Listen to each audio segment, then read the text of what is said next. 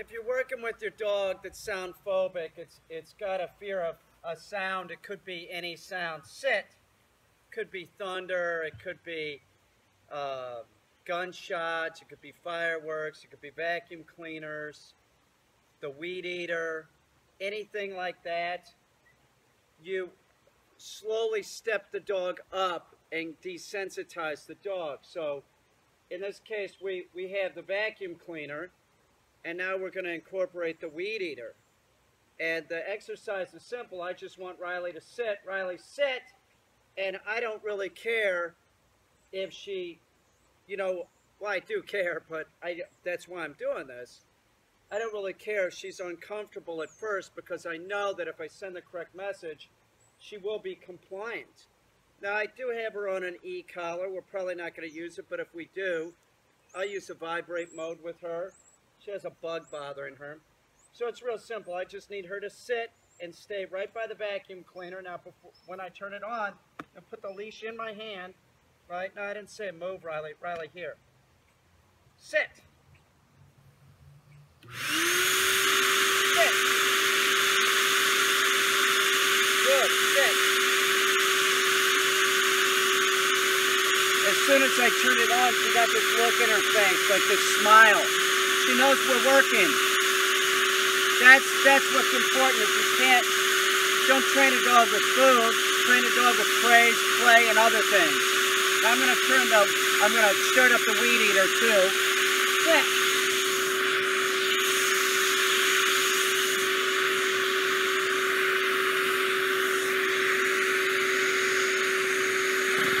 No, sit.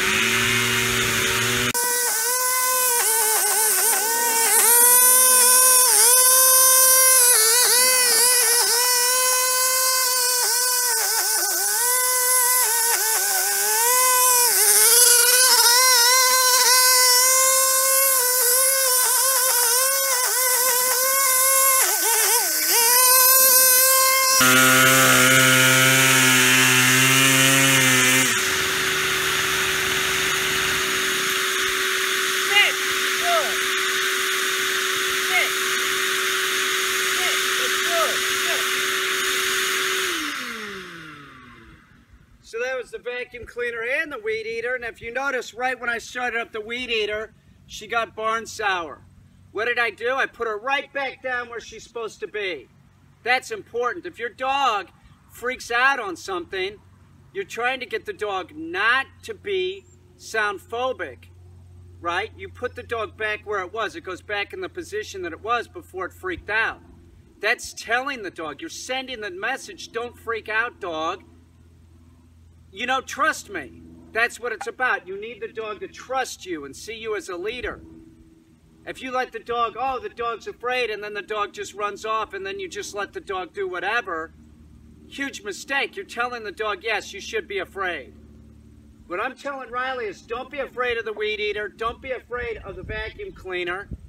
I said sit. That's it. That's all I said was sit. That's all I need you to do. Trust me, dog. In other words, if I'm using the weed eater, I'm not afraid of it. Riley, no. No. Sit. She's coming over to say hello. Sit. But I told her to sit. But if I'm using the weed eater, or the vacuum cleaner, I'm not afraid of it, you shouldn't be afraid either. The same's true of rain, anything like that, anything that your dog is afraid of. Get the dog used to it by stepping it up in increments. If the dog's afraid of rain, you don't take it out in the downpour. You take it out in a light shower. Do you understand? And anything like thunder is difficult to deal with because you have the barometric pressure that drops, which affects the dog. So you can only really work on the dog with thunder when there's going to be thunder. Now you can use other sounds that are real intense, like a gunshot and stuff, to kind of desensitize the dog, get the dog used to seeing loud sounds like that. Is like nothing that's like, do you understand? But there is not going to be any substitute for thunder because you have the barometric pressure to deal with too. And to be perfectly honest, I see a lot of females that have issues with thunder, and I think that it goes back to getting the puppies back into the den. So they sense the barometric pressure. Also, if you have a dog that's thunderphobic and you're working with the dog, you might want to lightly mist it with water. Lightly mist it with water because it gets like this static charge on its fur. So get rid of that, and that might help. Other than that, the basic rule of thumb is that the dog needs to be compliant, and if you want to get the dog better, if you want to get the dog healthy, which she's acting totally normal, you have to tell the dog no. If you're working with a purely positive dog trainer that's not purely positive for your dog, they're selling you garbage. They're selling you absolute garbage. Imagine you're never going to say no to the dog. You should say no. And if you're going to use a dog trainer, use a dog trainer that knows how to articulate a negative to the dog and teach you to do the same thing. Riley's going to be fine. I don't know. If we had more time, honestly, I'd keep working on this. Seriously, this is something that I like to just get it out of the way and work with it the whole time during a board and train, but she's just chilling with us right now. So, has this impact, have I influenced her? Yes, I believe so. I believe she's better. Now, if she goes home and her mom's using the vacuum cleaner, her mom can use these same methods and continue conditioning her not to be afraid of these sounds. Your dog shouldn't be afraid of anything, you know? Especially anything that's like natural, like rain. You know, these machines, they do make a growling sound. You know, sort of like a growling sound, but it doesn't matter. It's not going to hurt you. Same thing's true of skateboards. That is why a lot of dogs respond to skateboards, because the wheels make a growling sound, and it's a moving object. But they shouldn't respond to that either. That's the point. Riley, you did good. Good girl. Riley, here. You're a good dog, dude. Heel, that's right. Good girl. Sit. Very nice. It's my Riley. It's a good girl. Sit. She's so pretty. She's done great. I can fire a shotgun around her now. No problems. No problems. You know, I mean, honestly, if I might take her this afternoon and we might shoot the shotgun, but I would have some kind of element of control with her. Like I might have her on an e-collar. Like we didn't even have to use the e-collar, but it's on her. She knows that, you know, that it's there, that it's on. That's the whole deal about e-collars, is you keep putting them on the dog even when the dog is fully trained.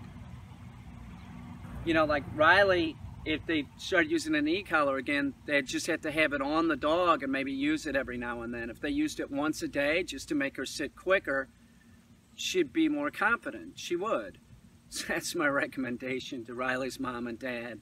E-collars are safe, effective tools, and she's so low set on the stimulation that a human can't even feel it.